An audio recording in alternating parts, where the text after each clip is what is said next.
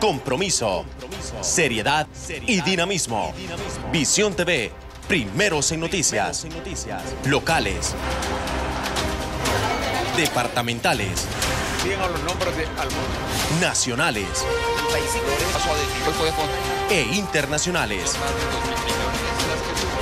Vea nuestras emisiones vespertinas Visión TV, 1 de la tarde con Carlos Tomás Sevilla. Informemos aquí en las vespertinas de Visión TV correspondiente. Estelares Visión TV, 6 de la tarde con José Francisco Sevilla. Tiempo de mensajes comerciales, pero al revés. Y porque el fin de semana también es noticia, ve el mejor resumen informativo todos los sábados a la 1 de la tarde con José Marcelino Trejo. Preparados para llevarles las noticias en resumen. Somos Noticias Visión TV.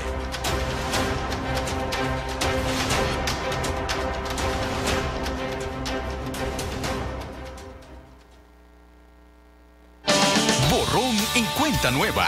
Sí, llegó el borrón en cuenta nueva, que te ofrece el gobierno de la República, donde se beneficiará a más de 200.000 familias que le adeudan a la Empresa Nacional de Energía Eléctrica NE. Comienza de cero, sin pagar moras, intereses u otros recargos. Además, puedes hacer un arreglo de pago hasta por 3 años y paga una prima hasta del 20% del total adeudado. Para más información, visita las oficinas de Energía Honduras o llama al 118, línea gratis desde tu celular. Gobierno de la República. Para tus proyectos de electrificación, IMAVE es la solución. Te ofrece postes para tendido eléctrico en todas las dimensiones. Contamos con equipo industrial para secado y el curado de la madera, realizando un proceso de impregnación a presión y al vacío, garantizándote una durabilidad mínima de 40 años. Cumplimos con todos los estándares internacionales. Dentro de nuestros productos contamos con postes de cerca y muy pronto ofreceremos madera para machimbre, mocheta, molduras, pisos, entre otros servicios. IMAVE, industria netamente olanchana. Te atendemos a 500 metros del Cuerpo de Bomberos, calle que va hacia Catacamas, en Juticalpa, Olancho. Para tus pedidos y consultas, 9494-9070 o al 2785-4268. IMAVE, contribuyendo al desarrollo de nuestro país.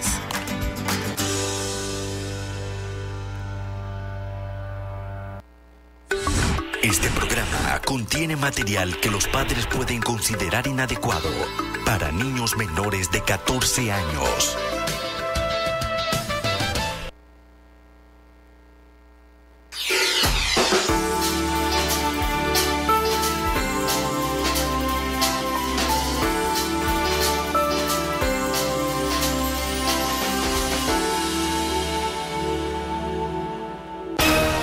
Visión presenta su noticiero estelar, Noticias Visión TV. En la próxima hora lo pondremos al tanto de los hechos más relevantes en Olancho, Honduras y el mundo. Noticias Visión TV, próximos a la verdad. Porque nuestro único compromiso es el pueblo. Dirección adscrita a la administración. Qué bueno que están con nosotros. Buenas tardes, buenas noches, buenos días, dependiendo dónde vea nuestra emisión estelar de Noticias Visión TV. Le agradecemos que nos prefiera. Aquí arrancamos con las noticias. El presidente de la Corte Suprema de Justicia, Rolando Argueta, estuvo ayer en la inauguración de un juzgado móvil para el departamento. Habló con la prensa olanchana de varios temas. Aquí compartimos la entrevista, arrancando el noticiero. Es un día de mucha satisfacción, en efecto, para nosotros. Este es un paso más, no el último por supuesto, pero sí un paso más a efecto de consolidar los procesos de acceso a la justicia que el Poder Judicial está obligado a dar a la población.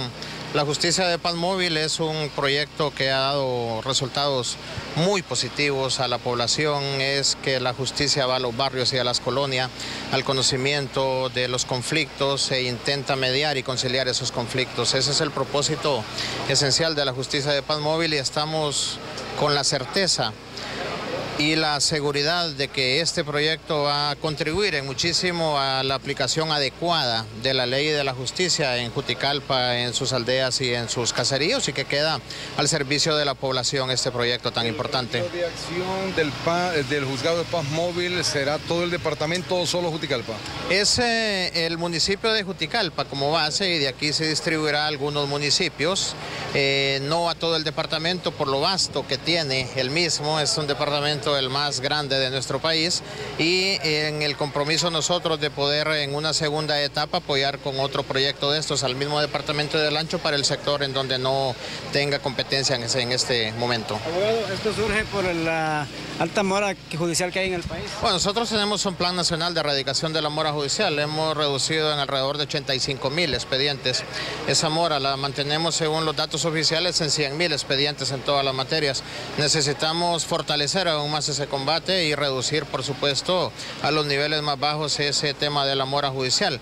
La población necesita respuestas inmediatas, los conflictos deben de ser resueltos de manera inmediata. Mire que a veces algún conflicto que en inicios es pequeño, a veces se vuelve un poco más grave cuando no se le da la debida atención. Esa es la intención de la justicia alternativa como la de paz móvil, del Poder Judicial, el hecho de poder no solo prestar el servicio de acceso a la justicia, sino que los jueces resuelvan con la mayor rapidez, si es posible, al final de cada audiencia, como debe de corresponder en muchos casos. ¿Cómo se socializará la presencia del juzgado de paz móvil en los diferentes sectores donde será asignado? Los principales actores de esto, pienso yo, y ahí les pido la colaboración, son los medios de comunicación, los líderes de los patronatos, de los barrios y colonias, a través de la corporación municipal y sus diferentes canales que tiene líderes en todas las aldeas y caseríos, a efecto de que la población en general se pueda enterar de los lugares y fechas en donde va a estar el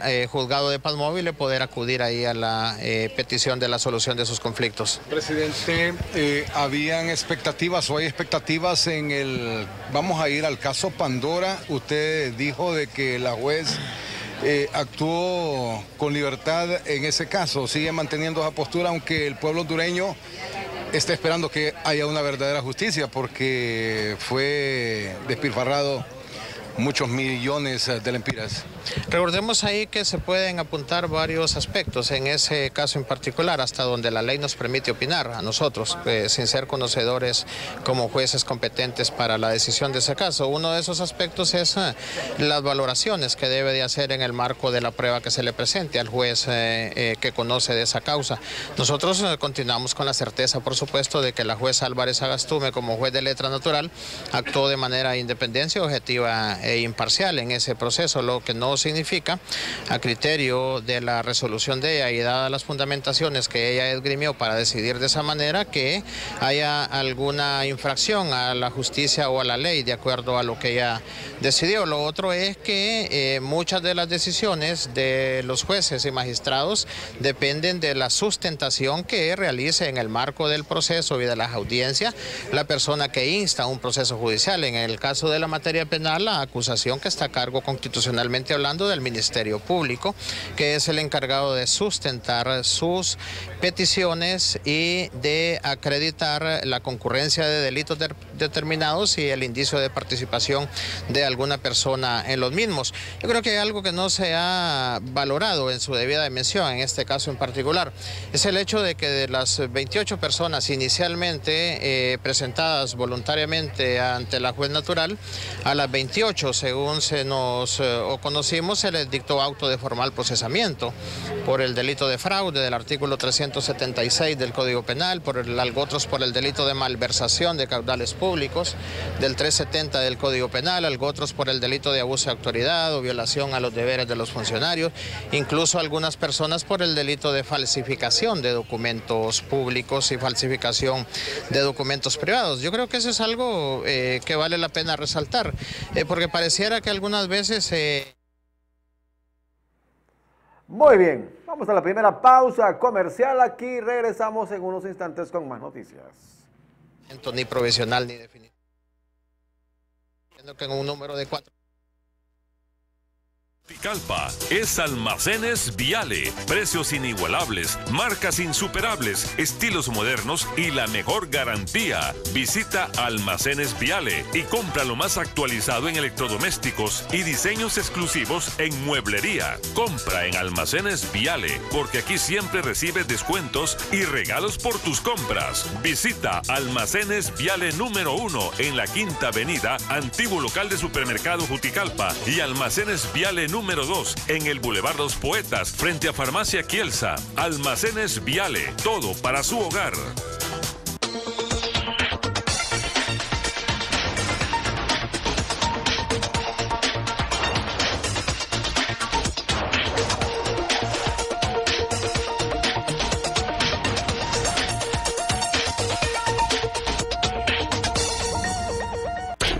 Atención amigos constructores y dueños de ferreterías en esta zona.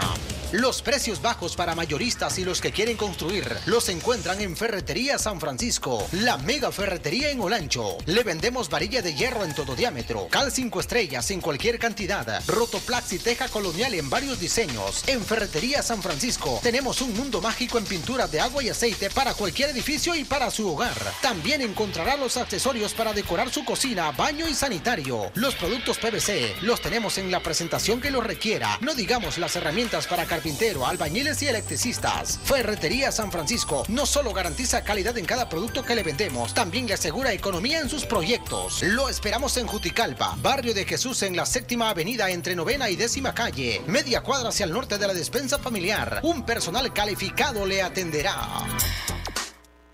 2 salas de venta amplias y modernas, con los electrodomésticos y artículos que usted necesita. Comercial Karina sigue innovando para ajustarse a las exigencias de sus clientes en todo Olancho. Los últimos diseños, los avances tecnológicos en las marcas de prestigio mundial, los tenemos en Comercial Karina. Compre artículos nuevos con garantía de las marcas Cetron, GRS, Whirlpool, Mave y Frigidaire en su departamento de línea blanca, con refrigeradoras, estufas, lavadoras y secadoras. Departamento de muebles con juego de sala y comedor, camas para toda la familia y nuestra amplia línea de bicicletas y motocicletas. Visite Mega Comercial Karina, número 1, en Boulevard Los Poetas, antiguo local de Fiesta Club, y número 2, en Barrio de Jesús, media cuadra al sur de la Escuela Miguel Morazán. Comercial Karina, todo en electrodomésticos, muebles y más. Todo lo que es bueno trasciende. En Imprenta R&C seguimos innovando en todo. Estamos certificados por la SAR para la elaboración de documentos fiscales, sublimado en gorras, camisas, tazas, botes, cintas, platos decorativos y religiosos. En Imprenta R&C hemos estado en tus mejores proyectos y seguimos de tu lado. Imprimimos banner, sticker, microperforado en Juticalpa, en nuestro nuevo local, costado norte de Banadesa, media cuadra al este de Fama, en Catacamas, una cuadra al sur del Parque Félix M. Reyes, Boulevard La Mora, frente a los semáforos. Imprenta R&C, calidad y confianza.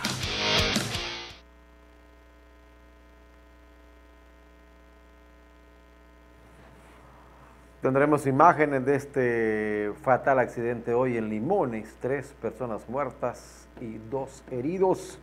Entre tanto, el alcalde de Culmí, don Emerson, el ingeniero Emerson Sánchez, habló un poco de su trabajo en ese municipio del departamento de Olancho. Aquí tenemos el reporte. El nombre de Culmí es un municipio que sentimos nosotros hemos ido avanzando a pasos agigantados en los últimos 15 años, un municipio con mucho desarrollo en el sector ganadero, en el sector cafetalero, con una gente muy hospitalaria y muy trabajadora.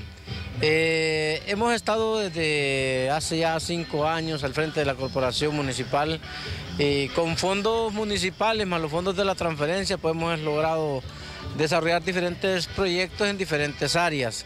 Sin embargo, no podemos quejarnos tampoco del apoyo del gobierno. Yo les digo a los mismos ciudadanos míos que a veces critican el hecho de que no somos del mismo gobierno y que por lo tanto no recibimos apoyo. Sin embargo, yo les voy a decir algo. El gobierno nos regaló un proyecto de agua potable valorado en 20 millones de lempiras, de los cuales solo pusimos 2 millones de lempiras de nosotros. Entonces sería un desagradecido de mi parte decir que no me ha ayudado el gobierno. Nos ayudó también un proyecto de pavimentación valorado en 2 millones de lempiras. Actualmente estamos trabajando y gestionando porque nos van a hacer una reparación de una carretera que por lo menos cuesta 3 millones de lempiras. A mí lo que no me han regalado son bolsas solidarias, eso sí no me dan. Ni con fogones, esas cosas no me las dan a mí, porque lo utilizan con fines políticos, pero... A través de la municipalidad con impuestos, proyectos que... Correcto, social, hay cosas, sí, ni pisos saludables, ni techos, esas cosas no me las dan porque esas cosas las ocupan para hacer política ellos, ¿va? Pero las hago yo desde el fondo municipal, ¿va? Porque ahora la nueva forma de planificación a través del pacto municipal le permite a uno incursionar en todas estas áreas. Por lo tanto, yo siento que hemos hecho un buen trabajo al frente de la alcaldía y de hecho pues se nos haya reelegido y de ser el primer alcalde reelecto de la historia en Culmí, pues creo que tiene un mérito. Y ahí estamos avanzando, queriendo hacer de Dulce Nombre de Culmí un municipio cada día más próspero, un municipio cada día más atractivo para los nuestros y para los extraños. ¿Qué proyecta en el resto de este gobierno en su segundo mandato para el municipio? ¿Es un municipio que tiene dinamismo económico a través de la ganadería? Sí. Nosotros, según los datos proporcionados por la SAC hace un par de años, Dulce Nombre de Culmí es el mayor productor de carne a nivel de Olancho. Tenemos un sector ganadero bastante amplio y bastante fuerte en la zona montañosa y ese es uno de los principales rubros nuestros. También está la parte de la producción de café, que en algún momento estuvimos en primer lugar a nivel de Olancho. Hoy hemos bajado casi como al cuarto lugar, pero nos mantenemos activos en esa área. Y la parte del comercio, que somos un municipio con 33.000 habitantes, por lo tanto hay demanda de productos de barrotería y por lo tanto eso hace que haya un dinamismo económico bastante fuerte. Bueno, aquí en Olancho, por ejemplo, de Guarizama, de Manto, se habla que hay un porcentaje significativo de pobreza. ¿En su municipio cómo califican este factor? La pobreza creo que está en todos lados. Sin embargo, hay más oportunidades en algunos espacios territoriales que en otros. Por lo menos en Dulce Nombre de Culmí la pobreza existe y hay mucha gente pobre. Y sí, esa es una situación endémica. Pero hay la oportunidad de que la gente pueda salir y ganar de manera asalariada algún fondo económico para poder atender una necesidad. Por lo menos le voy a decir, gente muriendo de hambre no hay, pero pobreza sí hay. Salud, ¿cómo anda el municipio? En esa parte nosotros hemos avanzado bastante fuerte. Fíjense que al inicio era complicado cuando se quería descentralizar la salud en Dulce Nombre de Culmí. Culmí es un municipio piloto en el proyecto de descentralización de la salud aquí en Olancho. Mucha gente estuvo con mucho escepticismo sobre cómo iba a funcionar. Pero hoy día nosotros hemos logrado mejorar mucho en la parte de salud.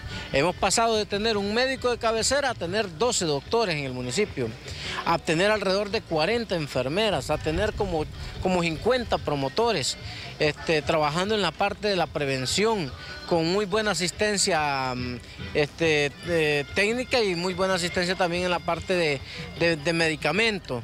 Siempre con algunas deficiencias, porque nada es perfecto. Sentimos que el gestor de salud se enfoca mucho en la niñez y en la mujer, pero el hombre está saliendo excluido, o enfermedades en mayores no están siendo atendidas con la prioridad que se requiere, aún y cuando sean casos extremos, como picada de una culebra, como macheteado, como baleado. Le estoy hablando de los casos más extremos que a veces existen ese tipo de dificultades y contra esas cosas hemos venido luchando desde un inicio y hemos ido mejorando un poco. Por lo menos ahora se le brindan primeros auxilios y luchamos también por la parte del servicio de ambulancia porque ahí no existe, pero son parte de las debilidades que nosotros consideramos que tiene el sistema. Sin embargo, los beneficios son mucho mayores. Un poco más adelante va a conocer usted las deplorables condiciones pedagógicas en que reciben clases alumnos de una escuela de Catacamas, la escuela Froilán Turcios. Da pena cómo reciben clases en el total olvido. Ojalá y que después de esto que se pueda publicar, alguien pueda tomar iniciativa y mejore las condiciones pedagógicas en que reciben clases en la escuela Froilán Turcios en Zavala, zona de Catacamas. Ya tendremos detalles informativos. Vamos a esta hora con un segmento de noticias del campo internacional aquí en Noticia Visión TV. La Fiscalía de Colombia encontró cocaína en el autobús turístico que se accidentó el martes en las afueras de Quito.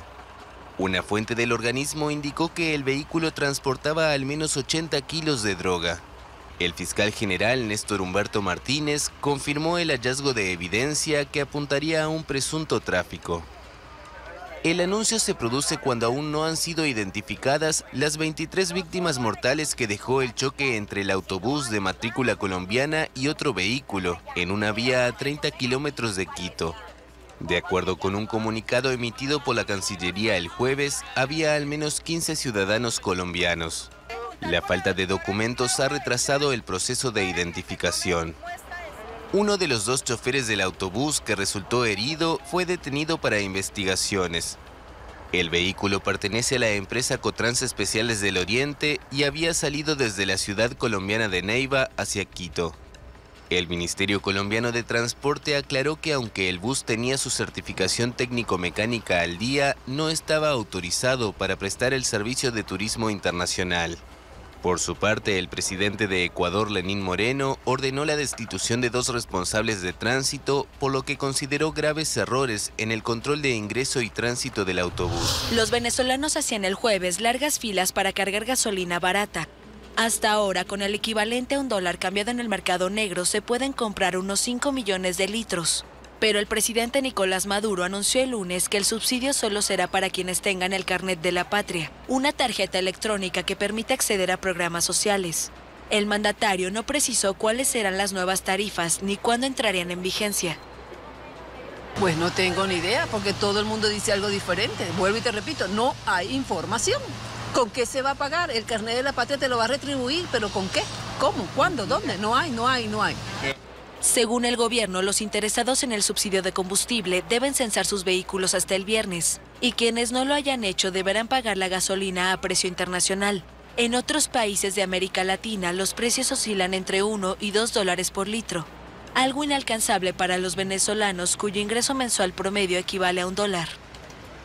Van a subir, porque ya está bien, tenían que haberlo subido hace mucho tiempo, pero al mismo tiempo hay algo bien claro. Nadie va a poder pagar el precio internacional, al menos con los sueldos de Venezuela, nadie. La oposición ha denunciado al carnet como un mecanismo de control social, mientras algunos especialistas creen que el gobierno busca aumentar los ingresos.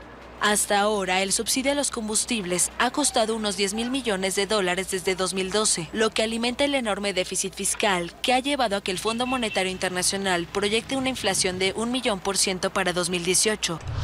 El presidente electo de México, Andrés Manuel López Obrador, dijo el viernes que antes de asumir su mandato el 1 de diciembre hará una consulta popular sobre la continuidad o la cancelación de un nuevo aeropuerto que ya está en construcción en la periferia de la capital mexicana. Es decir, va a ser una consulta vinculatoria. Lo que diga la mayoría es lo que se va a llevar a la práctica. La consulta se realizaría la última semana de octubre, aunque no ha definido la metodología. El planteamiento será continuar con la edificación del aeropuerto al oriente de la capital o mantener la envejecida terminal actual y construir 2 pistas en un antiguo aeropuerto militar al norte de la ciudad. El futuro ministro de Comunicaciones y Transportes del gobierno de AMLO, Javier Jiménez, afirmó que una eventual cancelación costaría $5.241 millones debido a las obras ya realizadas y a los gastos no recuperables. Además, se tendría que negociar con los acreedores y contratistas, lo que tendría un impacto en el presupuesto federal de 2019 y posiblemente en los mercados financieros. El izquierdista criticó duramente en su campaña la construcción del aeropuerto, a la que tildó de obra faraónica y plagada de corrupción, postura que lo enfrentó a empresarios como el magnate Carlos Slim y a la administración saliente, que considera vital la obra para la economía mexicana. Y organizaciones civiles cuestionan el impacto ambiental debido a que se construye sobre el antiguo lago de Texcoco, un terreno que se hunde poco a poco y tiene altas concentraciones de salitre.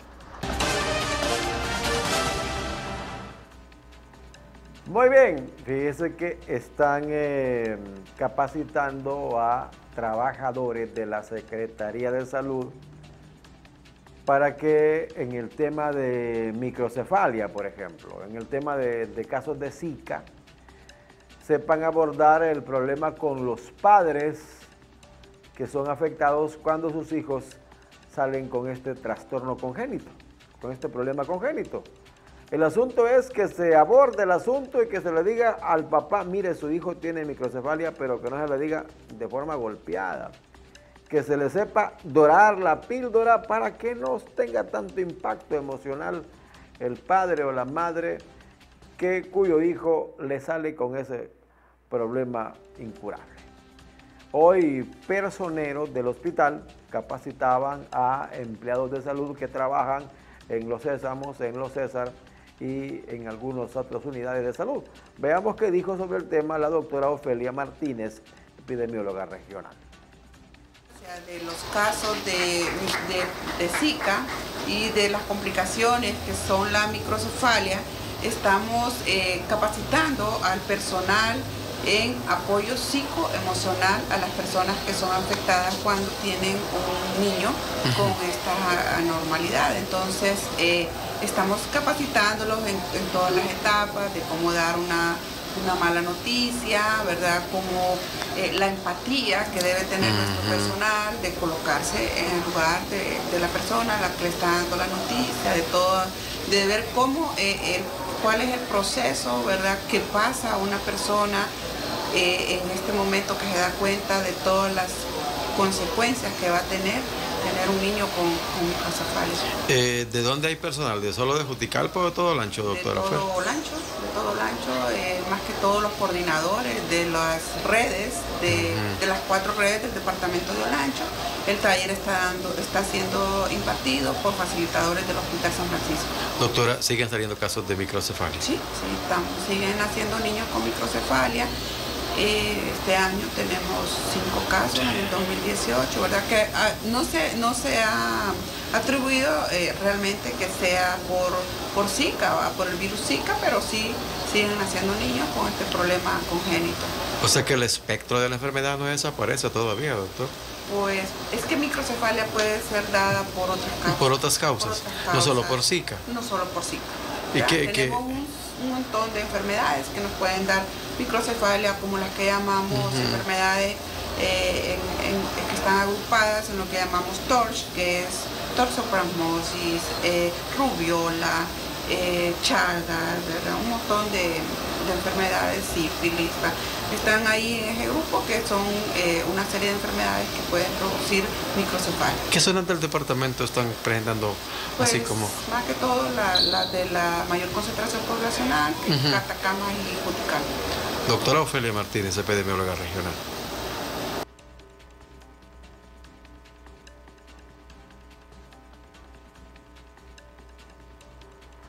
Alcanzamos nuestra tercera pausa de publicidad, pero luego seguimos. Tenemos más, no se vaya.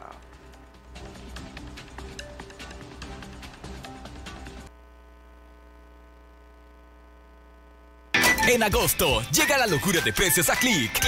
Con los mejores descuentos en la ciudad.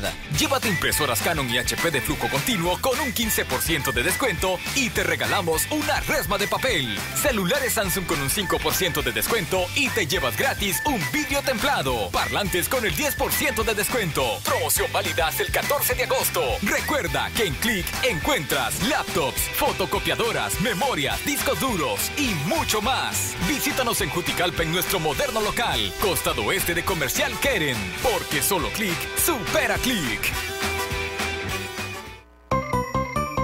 Doggy de pollo con amor, insistente. Doggy de carne con amor, incondicional. Doggy de pollo y carne con amor, Doggy de pollo, carne y vegetales con amor. Innegable. El amor tiene distintos sabores y Doggy los tiene todos. La misma calidad premium, ahora con nueva imagen, para seguir alimentando esa larga y bella amistad. Doggy es amor con sabor. Pídalo en agroservicios, mercaditos y pulperías en su localidad. Doggy, Petmaster y Gatti, sabor y nutrición para sus mascotas. Doggy es amor con sabor. Tengo una bicicleta que no para. Mini Super José Carlos, en la salida al municipio de Guarizama, a su estimable clientela, le sigue ofreciendo todos los productos que usted compra en abarrotería, como ser arroz, mantecas, harinas, azúcar, pastas, margarinas, aceite, leche Seteco y Nido, café campeño y Rey, galletas en diferentes sabores, lo mismo que jabones de todas las marcas, detergentes, desinfectantes, pañales desechables. Se le sirven además los embutidos y carnes de res, cerdo y pollo y muchos productos más. Todo al por mayor y al detalle y a los precios más bajos de la plaza. En Mini Super José Carlos le servimos con mini depósito Pepsi, compra y venta de maíz y frijoles y se le vende concentrado para cerdos, coquillo y otros. Mini Super José Carlos, estamos ubicados en un lugar amplio para aparcar sus vehículos. Visítenos, será un placer atenderles por un selecto personal y que este año sea de mejores horizontes para nuestros clientes a nombre de propietarios y personal de Mini Super José Carlos. El mejor lugar para sus compras. ¿Y para qué buscar la explicación? Si sacas de mí la mejor versión. Ahora, sus celebraciones de boda, bautismo y cumpleaños tienen un aliado perfecto. Repostería Fiesta de Sabores. Para cualquier ocasión, le vendemos los pasteles como usted lo prefiera. Tenemos 3 y 4 leches, pasteles tradicionales. También tenemos helado de caramelo, fresa, fruta y cheesecake. Repostería Fiesta de Sabores. Ofrecemos variedades de pan para acompañarlo con una taza de café u otra bebida. Visite Repostería Fiesta de Sabores y compre pizzas, boquitas, piñatas y productos desechables. Lo esperamos en la calle del Supermercados La Colonia, muy cerca del Cuerpo de Bomberos en Jutigalpa. Repostería Fiesta de Sabores. Alegría para grandes y chicos.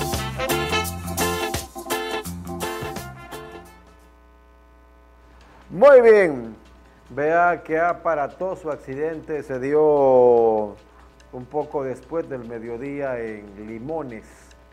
2 vehículos, uno de ellos en este carro se conducían 2 elementos de la Dirección de Investigación Policial que iban con fin de semana con destino a la capital. Voy a recuperar aquí algunos datos para compartir con ustedes exactamente quiénes son las personas que iban en ese carro y que fallecieron. Hay un boletín noticioso que difundió el Cuerpo de Bomberos en Campamento, donde habla que las 3 personas muertas, incluyendo 2 mujeres, son Rafael Álvarez, que era el conductor del Kia, Mayra Carranza y Diana Griseli Cona.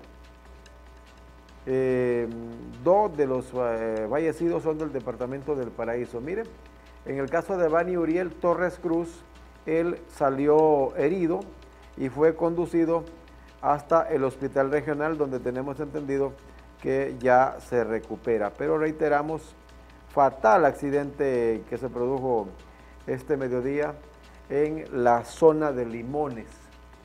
2 vehículos que chocaron, un 3.0, y dejaron como saldo a estos 2 elementos de la DPI que perdieron la vida de forma instantánea, al igual que otra muchacha que también se conducía en este vehículo marca Kia color rojo, y el accidente fue a la altura de Limones, allá en Lepaguare. Penoso lo que ha pasado, ¿no? No tanto por los daños materiales, sino por la incidencia de 3 personas que perdieron la vida y 2 más resultaron heridos. Cambiamos un poco de tema y volvemos a lo nuestro aquí en el municipio. El alcalde Carlos Zelaya habló un poco después de la reunión que hubo con la mancomunidad Mártires de la Sierra de Agalta. Abordó el asunto y Visión TV lo grabó. Vamos a verlo. Hay algunas gestiones de que al final no nos han dado resultados. Principalmente se quejan de los resultados que no se han obtenido con respecto al adulto mayor, donde hemos obtenido algunas trabas por ahí, de mandos intermedios, quiero ser muy claro, que al final sabemos quiénes son, nosotros ya identificamos quiénes son y de dónde pueden venir esas no querer cooperar con el sector prácticamente. Son negativas prácticamente. Nos vamos a trasladar nosotros este martes con Roque Humberto Escobar y con la vicealcaldesa de Catacamas, el gobernador también, para poner en conocimiento de las autoridades de CEDIS, quienes nos están prácticamente retardando el proceso ahí en esa institución. Pero quiero aclarar también de que aparte con la mancomunidad, no solo en CEDIS estamos haciendo algunas gestiones, también la semana pasada nos trasladamos a Pronader, estuve con el alcalde Román Ruiz y el alcalde de Manto, Chepe Chirinos. Anduvimos haciendo la gestión del proyecto de agua de 25 comunidades, se nos dio bastante importancia, nos reunimos con el doctor Mario Pineda, miramos de que puede haber humo blanco en este sentido y que este próximo año podía ser este proyecto que ya días le viene luchando con él, puede ser una realidad. Miramos, lo que andábamos pidiendo era realmente que lo incluyera en el presupuesto del 2019 y él dijo que sí, que iba a estar disponibilidad en eso y que había que afinar algunas cuestiones ahí con la cuestión del estudio, pero todo es subsanable. Entonces miramos de que se puede avanzar. También anduvimos haciendo la petición ahí en Idecoas con algunos pisos y algunos techos que puedan venir a los 8 municipios que conforman La Mansa y la forma como se van a distribuir. También tuvimos mucha apertura en ese sentido. Bueno, pero esto la burocracia es que alguna gente no entiende, porque estos desembolsos para el adulto mayor dependen meramente de la gestión de los alcaldes a finanzas, ¿cómo la situación? No, directamente estos fondos son fondos internacionales que los organismos internacionales ponen en el gobierno central, el gobierno los pone a disposición de CEDIS y CEDIS distribuye mediante un plan que le piden a las mancomunidades, a través de ellos puede hacerse uso de este dinero. En el caso de nosotros son 8 millones para las 8 alcaldías que estamos pidiendo. Esperamos de que pronto podamos tener alguna buena noticia. Llevamos 6 meses de gobierno y no hemos tenido noticias de esto. Ellos nos dicen de que 6 de las alcaldías pueden firmar, pero hay 2 que las quieren dejar afuera para ahí, lo que miramos nosotros totalmente incorrecto, que es de La Mansa, sí, de las cuales Gualaco y Catacamas no se les está permitiendo de que puedan firmar el convenio, las otras sí estamos actas, pero es problema de liquidación del año pasado, pero en lo que no estamos de acuerdo es que su liquidación ellos la entregaron a tiempo, hace que Roque Humberto la entregó hace 5 meses, pues. Y hasta ahorita dicen de que hay que subsanar algunas cuestioncitas cuando se tuvo el tiempo necesario para poder decir que tenían algunas cosas que subsanar. Entonces, lo que no estamos de acuerdo es que haya pasado tanto tiempo y que hasta ahora vengan a decir que está mal. ¿Es cuestión de forma esta? Es cuestión de forma. Vamos el martes a ver si podemos solucionar este problema para firmar. Lo que queremos es firmar las 8 alcaldías en totalidad y no dejar alcaldías por fuera, para que el convenio sea por 8 millones para las mancomunidades y así venga a ayudar al adulto mayor de todo el sector.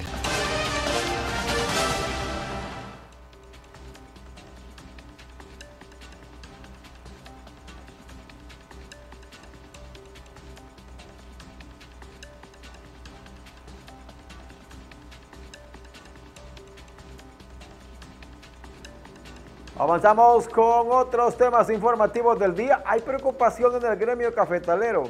Cada año baja la asignación cafetalera. Esta generalmente se mide por la producción del aromático en cada municipio. Y San Francisco no es que está rankeado como los sectores que más café produce.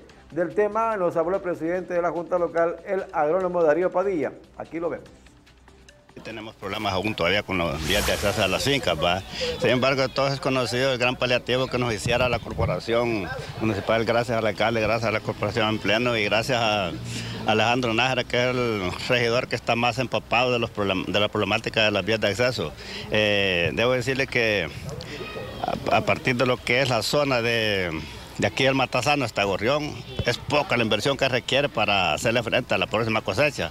Y estamos agradecidos con la corporación, con el alcalde, porque sabemos que para la próxima cosecha ya va a caer en presupuesto para atacar todas las zonas, no todo un tiempo, pero año con año me manifiesta el regidor Alejandro Nájera que será posible para cuando termine esta gestión administrativa. Vamos a decir gracias a Dios, gracias a la corporación actual que nos resolvieron problemas de las vías de acceso. Acá en la zona cafetalera de Camino Nuevo. Están un poco resentidos los productores de la zona porque estaban aduciendo que como sacan más café de la zona de Planes, la Bellota. No es eso, mira, ahí no pueden resentirse, porque el trabajo que se hizo ahí nunca visto. Mira, alcantarillado cada 200 metros, con formación, una gran caja puente que se hizo de más de $500,000.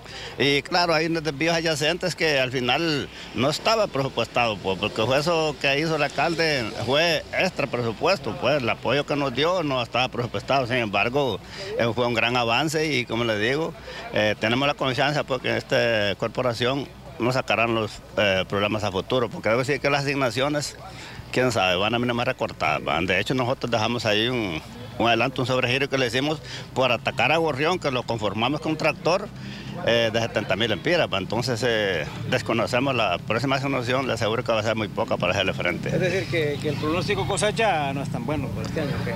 Pues de repente va a ser mejorcito, pero no sé de cuál año cafetalero van a tomar la asignación, porque siempre el fondo cafetero comparan las cosechas y cuando ellos de año que saca más café. De año que sacan más café, a veces las tiran del año que sacan más café, a veces de que sacan menos, pero no sabemos de cuál de las asignaciones van a sacar la cosecha. Sí, para este año sí creo que va a mejorar la cosecha. Porque el fondo cafetero no actúa diferente, es decir, que reconozca las zonas que han sido productoras y que se ataque el fenómeno pues de la baja producción. No, pues sí, es que no se puede porque se ataca, las asignaciones vienen en base a la producción, ¿verdad? Entonces, al municipio no es política, sino que San Francisco, sí, política del fondo cafetero no, sino que política del productor. En base a lo que producimos, eso nos toca, ¿verdad? Entonces, la distribución la hacemos en base a las necesidades. Sí. Hicimos la rehabilitación de todas las zonas cafetaleras, lo logramos, ¿va? Pero ya para el estado ya es otro pisto, porque ya para presupuesto de la asignación es muy difícil. Como le digo, estamos en línea con la alcaldía y es lo que nos favorece a futuro. ¿Cuántos quintales de café salieron esta pasada cosecha? Pues debe decir que no tengo el dato con el compañero Freddy Iriano que maneja el café, que tiene el dato final del reporte de cosecha este año. Pero sí, parece que mejoró un poco. Dicen que hay una regeneración de café y de gente joven que ya le entró con su manzanita. Claro que sí, estamos renovando nuevas áreas, siempre con la incertidumbre, de los bajos precios, la economía caída, ¿verdad? Pero sí, recientemente este viernes pasado formamos un grupo de cafés especiales de lo que es la cordillera Sierra de Agalta. 37 compañeros formamos una directiva ahí para apostarle pues, a la exportación de café. Seguro estamos del mercado, entonces en eso estamos ahorita emprendiendo esa labor.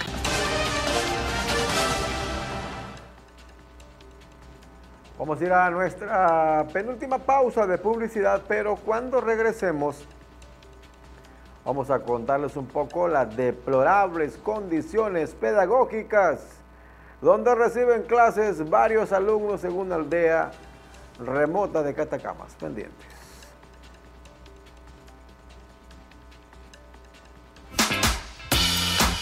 En Adornos Isabel y Academia Aguiluz Núñez premiamos tu preferencia, ofreciendo los precios más bajos en toda nuestra mercadería. Aquí encuentra amplia línea de cosméticos, tenemos para sus trabajos de costura y una línea de las marcas en planchas, secadoras y sombrillas. Para nuestra clientela hemos ampliado nuestro local. Adornos Isabel vende línea de camisas y camisetas de la marca Lewis, camiseta tipo polo, ropa interior marca Pacer, para ocasiones especiales como bodas, bautismos, cumpleaños, fiesta de 15 años y reinados. Tenemos todos los accesorios. Para estas fiestas patrias ya tenemos lo que necesitan los estudiantes y maestros. Les esperamos en el centro de Juticalpa.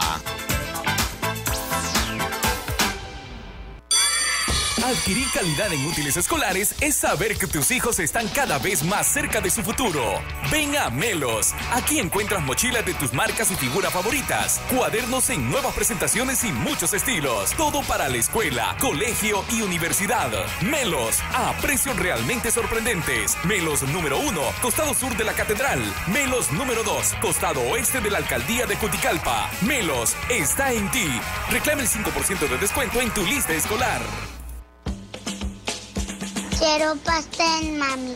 Pero que sea de donde Helio. Ya abrió sus puertas en Juticalpa, repostería y pastelería Donde Helio, la casa de los pasteles. Llévate pasteles desde 100 lempiras con tus sabores favoritos. Elaboramos pasteles personalizados, helados y tradicionales, con fotografías y dibujos. Trae tus ideas y las hacemos realidad. En repostería y pastelería Donde Helio también te ofrecemos postres, pastel de boda y 15 años. Y contamos con un área exclusiva para cumpleañeros. Somos los únicos en ofrecerte el combo amigo para 8 personas que incluye un pastel, refresco 2 litros y desechables a tan solo 200 lempiras. Hacemos entrega a domicilio. Llámanos al 2785-3118 y al 9699-4080. Estamos ubicados en Barrio El Castaño, Cuarta Avenida, contiguo a Vidrería Los Polacos, frente a César Pizza. Donde Helio, no solo son pasteles, es la experiencia de compartir buenos momentos. Aceptamos pagos con tarjetas de crédito y débito.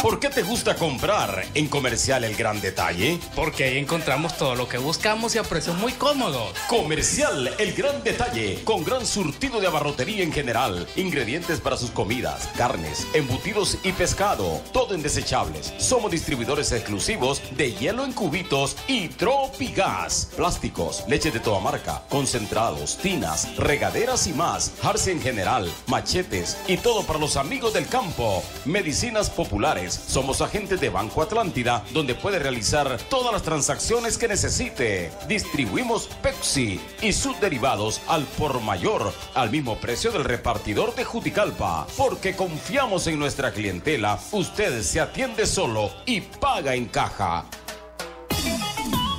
Aproveche, porque los precios bajos son permanentes. Lucas Arcadio Flores, familia y un atento personal esperan a sus clientes y amigos aquí en San Francisco de la Paz, una cuadra al norte del Banco Atlántida, calle principal, Comercial El Gran Detalle.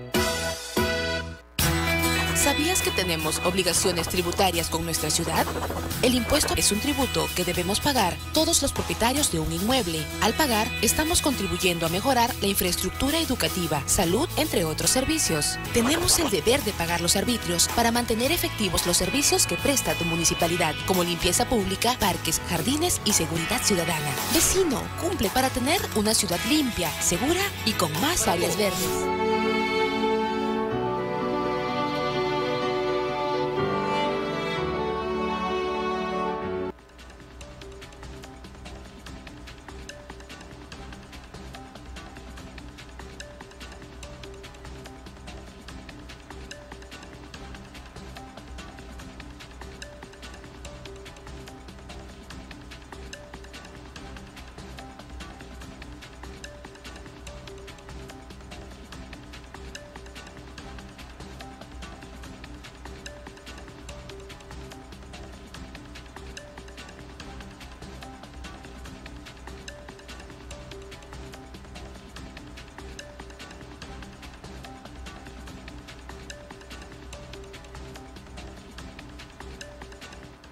En las últimas horas, el ministro de CEDIS, Desarrollo e Inclusión Social, ha estado en Olancho a propósito de algunas actividades que ha estado coordinando. Sánchez Rivera habló un poco también de este tema de los juzgados móviles. Vamos a recopilar lo que decía para Visión TV. Ejecutivo, al embajador Palmero que acompañaba este evento, donde dejábamos establecido de que gracias al apoyo de ellos hoy la matriz de la justicia en el país cambia. Olancho, Juticalpa está siendo muy bendecido porque no solamente son las remodelaciones y recuperaciones de los edificios de distintos municipios del Poder Judicial en distintos lugares del departamento, sino que también esta unidad móvil o juzgado de paz móvil que permitirá llevar la justicia a los barrios y colonias de la cabecera departamental del departamento de Olancho. Igualmente también muy alegres, hoy hemos hecho entrega, acompañando al señor presidente del Poder Judicial, don Rolando Argueta, de una cantidad de nombramientos de personal complementario que vendrá también a ayudar en gran medida a la impartición de justicia aquí en Olancho. Nos sentimos contentos, alegres, optimistas de que lo más anhelado para todos y todas, que se llama el debido proceso, pueda ser realidad. Que por muy humilde o por muy perfumado o encorbatado que alguien sea, la aplicación de la justicia sea lo mismo. Y quiero confesarles algo más. Me sentí muy contento de escuchar las palabras del presidente Argueta cuando decía: no confundamos justicia con linchamiento, porque muchas veces cuando se trata de que alguien va a ser juzgado, deberá ser aplicándole lo que corresponda de acuerdo a las reglas jurisdiccionales y leyes del país que se va a llevar a los tribunales competentes y no de acuerdo a lo que se puede especular en términos de lo que haya cometido o no. Así que tenemos la esperanza que vamos por el camino correcto y damos gracias a Dios y a las autoridades del Poder Judicial por este paso en el departamento de Olancho. Presidente, en otros temas, el diálogo, que está aquella situación pues que empieza, que no empieza, y aquella situación que se ha convertido en algo, pues como dijo Garafuli, primera instancia penoso para Honduras y para la comunidad internacional. Y mire, que un extranjero nos venga a decir que es penoso para nosotros, deberíamos de poner las barbas en remojo. Yo quiero aprovechar esta entrevista para hacer un llamado a todas las fuerzas políticas, no como nacionalistas, sino que como hondureño. No como presidente del Partido Nacional, sino que como hondureño. ¿Por qué? Porque un diálogo, para que sea profundo, verdadero, sin condiciones y sin ningún tipo de exclusiones, debemos participar todos. Que sea un lugar de convergencia, donde todos podamos escucharnos y podamos expresar lo que estimemos conveniente sin temor a que puede ser rechazado por lo que se puede expresar. Razón por la cual no puede haber un diálogo si don Salvador Narrala no está presente. No puede haber un diálogo si don Luis Zelaya o el Partido Liberal no está presente. ¿Por qué tenerle miedo a la participación de José Manuel Zelaya Rosales y de las otras fuerzas políticas minoritarias del país? ¿Por qué en lugar de estar pensando que hay que sacar al Partido Nacional de Honduras no pensamos en que debemos estar todos? Sin condiciones, sin exclusiones, sin perder tiempo. Hemos ratificado nuestra voluntad. Muestra de ello es que el día de ayer fuimos el único partido político que antes de las 10 de la mañana estuvimos listos ahí para iniciar el diálogo, poniéndonos a la orden de Igor Garafuli y el embajador Guillermo Kirkpatrick del pueblo amigo de España. Y yo le quiero sumar un elemento adicional. Si tenemos hoy hechos reales en el Congreso Nacional como la intervención del Registro Nacional de las Personas, ¿por qué vamos a esperar? Manos a la obra. Démosle la oportunidad al pueblo hondureño de tener un sistema nacional de investigación, de identificación que permita que cada hondureño y hondureña tenga la garantía de tener su tarjeta de identidad en tiempo y forma a nuestros jóvenes. Y le sumo algo más. También lo tan mencionado en muchas ocasiones, como lo decían Salvador Narrala ayer y don Luis Zelaya, un censo electoral o parón electoral totalmente depurado.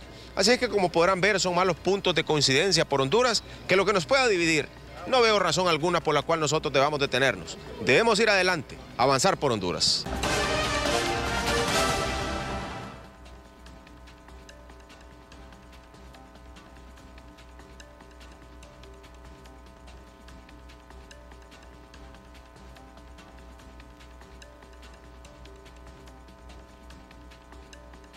Bueno, y tienen a mecate corto a los bolos en Manto. Marca estricta, como dirían algunos, no se echan dos sin escupir. Eso lo dijo don Mario Díaz, juez de policía de ese municipio. Vamos a ver el reporte. Estamos bien, estamos trabajando. Parece que la gente está entendiendo, porque ahorita hay minoría. De casualidad usted va a ver un animalito y animal que va saliendo ahí lo mandamos capturar. Sí. Parece que la gente ya está entendiendo. Tuvimos una reunión, se formó el medio ambiente, le hicimos conciencia a la gente y salieron satisfechos los dueños de animales y pues andamos bien ahorita. ¿Pero qué hay sanciones para la gente que contraviene las disposiciones municipales? Sí, nosotros hemos impuesto una sanción de encerramos, por ejemplo, 3 animales, 3, 4 días y no van a reclamarlos. Subasta. Y el que va a reclamarlo son 500 lempiras. 500 lempiras. ¿Y la gente no se toca la bolsa para pagar? ¿Ocupa sus animales? Le digo que regatean ahí, les cuesta, es duro. La gente cuando se les toca la bolsa, pero tienen que ir entendiendo que queremos un pueblo limpio. Sí.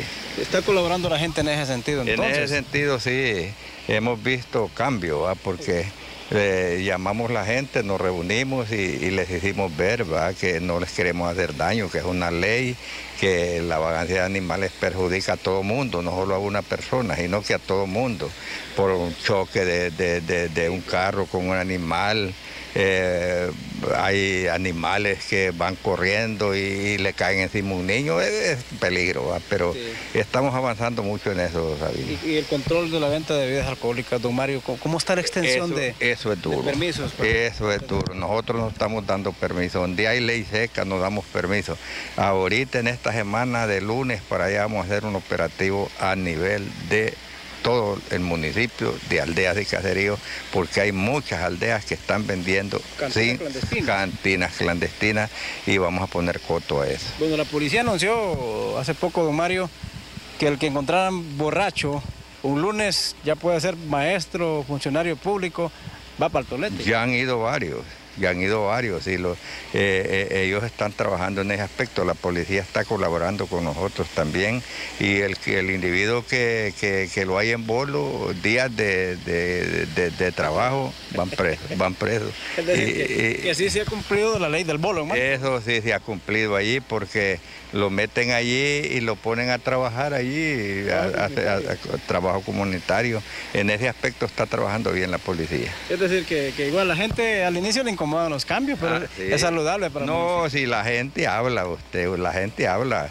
¿Usted cree que de mí hablan, que voy a imponer, que no sé qué? Señores, no es Mario Díaz, es la ley. Nosotros queremos este pueblo limpio. Controlen esos animales, por favor, que no queremos hacer nada cuesta, pero no está entendiendo la gente ya. Y le mostramos las condiciones deplorables, pero ni en los peores tiempos se ven escuelas así. Una escuela de Catacama, debo entender que es una zona marginada. Los pupitres, el centro educativo en sí está bastante deplorable allá en ese sector. Hay un padre de familia que ha interpuesto la denuncia, que ha pedido, aquí debe ser el alcalde de Catacama, don Nicolás Figueroa, ¿no? Mire, esto parece un centro educativo abandonado. Eso da vergüenza, francamente, en pleno siglo XXI, en pleno siglo XX, da vergüenza, pues. Condiciones deplorables en esta escuela de Catacama. ¿Será que nunca le han reportado que está abandonada? Aquí reciben clases los niños. Me parece increíble, pues. Yo me resisto a creerlo que en este centro, que aquí reciben clases los hipotes. Aquí están expuestos a que los agarren barba amarilla. Y como el de Cihuatepec vive tan largo, no se lo puede comer. Veamos el que dice un padre de familia sobre este tema. Vamos a verlo. El local donde el señor Rafael Moya y su familia lo donaron, porque ellos miran la gran necesidad que es de tener una escuela para que los niños reciban clases, el pan de saber, directamente en un lugar donde sí se amerita todo. Pero el lugar donde están recibiendo clases ahorita no amerita nada. ¿Se moja cuando llueve? Lo primer lugar se moja. Es chiquito. No tienen agua potable. No tienen letrina para hacer sus necesidades. Que lo hagan las autoridades del departamento de Olancho, porque estamos hablando de Olancho. Son de Olancho. No es posible que no... Y voy a mencionar los que yo conozco. Como decir Teresa Cáliz, Francisco Rivera, este otro, Reinaldo Sánchez, y ahora voy a mencionar los regidores que conozco. Héctor Amador, el doctor Luis Amador, y así otros más. Solo en política parece. Cuando viene la política, abrazan a todo mundo sin asco. ¿Ah? Los niños los chinellan, ya pueden andar como andan de chuc. Dice que estos son el futuro de nuestro país. Pero cuando andan en política, pero cuando están en el poder, como que cierran los ojos y se hacen oídos sordos para no ver. Como les repito, tan cerca que está de Catacama, que parece que la comunidad de Zavala estuviera en una montaña de lo más remoto. Pero ahora ya un poquito más alegre el pueblo, donde la población está poniendo de su parte para... Me gusta la voluntad de la comunidad que está bien voluntaria a colaborar. Ayer nos reunimos y fuimos varios, una comisión de la Sociedad de Padres de Familia, de Patronato, y ayer mismo se convocó para hoy a las 8 limpiar este terreno, y fíjense que también se hicieron presentes. Lástima que cuando ustedes llegaron ya se habían ido todos, mira, habíamos bastantes. Pero hay en otra oportunidad, los vamos a invitar cuando haya bastante para que miren de que esto no es personal. Bueno, pues así está esta escuela en Zavala. Dicen Olancho, señores, en Honduras. ¿No habrán hecho el reporte a la directora departamental? Porque aquí no es tanto los diputados. Eso es un problema poco. Aquí lo puede resolver la Corporación Municipal de Catacamas. De hecho, deben llevar el reporte a la dirección departamental. La otra vez la señora directora, había un problema de mobiliario en Catacamas, hicieron la denuncia y a los 2 días siguientes ya tenían equipada la escuela. Seguro que si este reporte le llega a la señora Marisela Ávila, lo va a resolver, porque así francamente da vergüenza. Yo creo que no es para que a estas alturas del siglo y con tanta tecnología estemos tan atrasados. Gracias por la sintonía prestada. Antes de irme quiero compartir esta invitación de la manera que tenía pendiente. Se me había escapado. Con gusto voy a compartirla. Y es a nombre de su madre, doña Esther Padilla, y demás familia, invitando al novenario de 9 días de quien en vida fue Julie Padilla. Inició el sábado 18 de agosto y finaliza el 26 del mismo mes. Se está llevando a cabo en la que fue su casa en el barrio El Centro, aquí en San Francisco de la Paz, a partir de las 2 de la tarde. Por su acompañamiento estaremos eternamente agradecidos la familia doliente. Además, les recordamos que cuando quiera una clínica de confianza, visite la clínica médica del doctor Marcos Medina. Ahí le atendemos todos los días de la semana con lo que usted demande en tema de salud. Doctor Marcos Medina, llame al 2791-6204-9949-2703.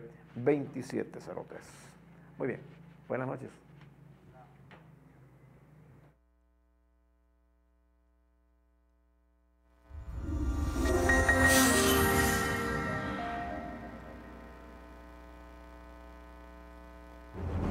Después de la muerte de Moisés, Josué se convierte en líder de los hebreos. Pese a no ser una tarea fácil, Dios le encomienda a conducir al pueblo a la tierra de Canaán, para lo cual contará con la ayuda de los líderes de diferentes tribus. Josué y la tierra prometida, lunes a viernes, 7 p.m. por Visión TV.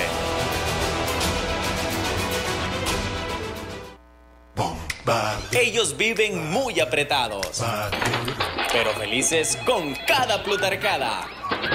Aunque el abuelo sea un glotón y un tremendo flojo, Plácido siempre se vive quejando. A mí siempre me va mal. Jorge Ortiz de Pinedo y un elenco de locura harán que te diviertas este y todos los sábados con la familia más ocurrente de América Latina. ¿Cómo es posible que vengan esas fachas? ¿Tú qué sientes? ¿Michael Jackson de los doctores o qué? Una familia de 10. Sábados, 10 de la mañana, por Visión TV.